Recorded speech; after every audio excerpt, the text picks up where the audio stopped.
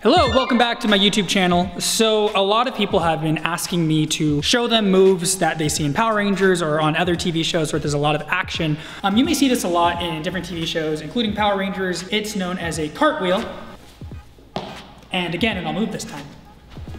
So that's a cartwheel. I like when people who are experts at their craft teach it more than me. He's gonna show you how to do. He's parkouring right now, technically. He's getting from point A to point B as efficiently as possible.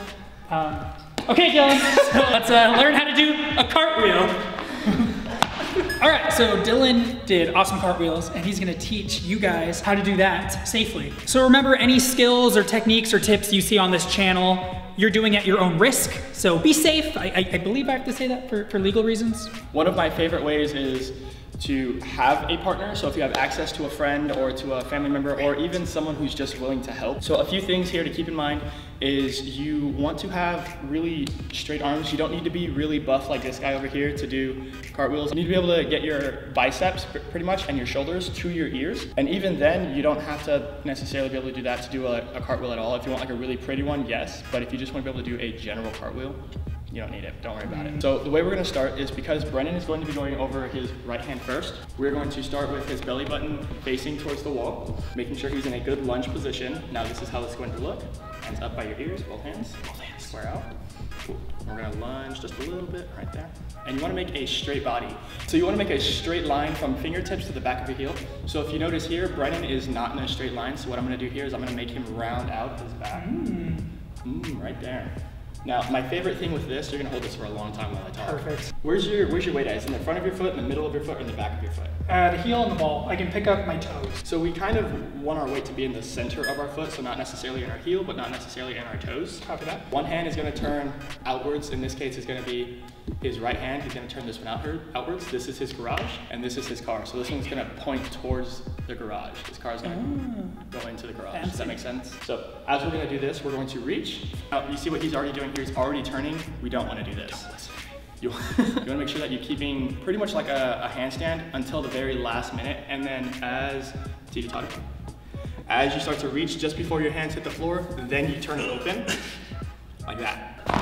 Just to get started, we're gonna do what's called a kick to handstand. Now this is gonna be really simple. You don't even need to go into a handstand. It's gonna be more of like a teeter-totter, and it's just gonna look like this, extremely simple. You're gonna be in your lunge position, you're gonna kick. Because we wanna make sure that you can be on your hands without falling. We don't wanna see these, right? We don't wanna go push against the floor. Yeah, you wanna make sure your arms are tight and by your ears. Once we get to there, take a towel, a crack on the floor if you'd like. I'm gonna be standing on my line. Now instead of doing my hands this way, I'm gonna turn them just a little bit and I'm gonna be falling off the line here. The eventual goal is to go from start on the line, cartwheeling all the way over to the other side of the line. But for now, I'm just gonna go up and I'm gonna come back down. And I'm gonna gradually make this bigger and bigger and bigger. Even if it starts like this, that's okay, it just can't stay there. From this position to this position, until it's gradually your butt and your feet are going over your head. Smooth. To staying on the line. So I'm doing the progressions. Let me know if I'm doing them wrong. Yeah. So, oh yeah, that's good. And then back up? Yep. And is it important to make sure my arms come up with my head? Or can I do this? No, absolutely not. That is a great question. You do not want to close your armpits. This is closing your armpits. Armpits are open, armpits are closed. Yep. Something like that. Yep, cool, good. And then as you get comfortable. And then as you get comfortable with it, yeah, you want to bring your butt and your feet over your head a little bit more. Okay, so I start, and then last second turn my hands, and I'm parkour.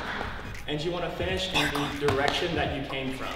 So if I start facing this way, I'm going to finish with my butt facing that way. So butt facing that way. There we go, yeah. So we don't want to see me cartwheel this way and then my butt face on a different side. So I don't want to go forward to sideways. I want to go forward to backwards.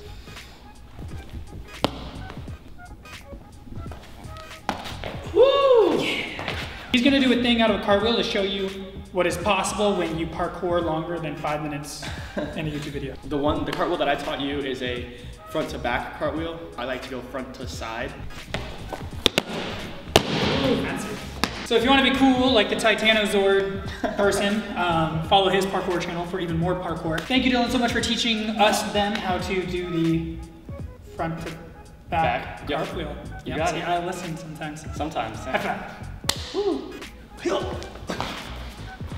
Make sure you comment below because it helps the algorithm, and that means we can make more videos because more people will watch them like you.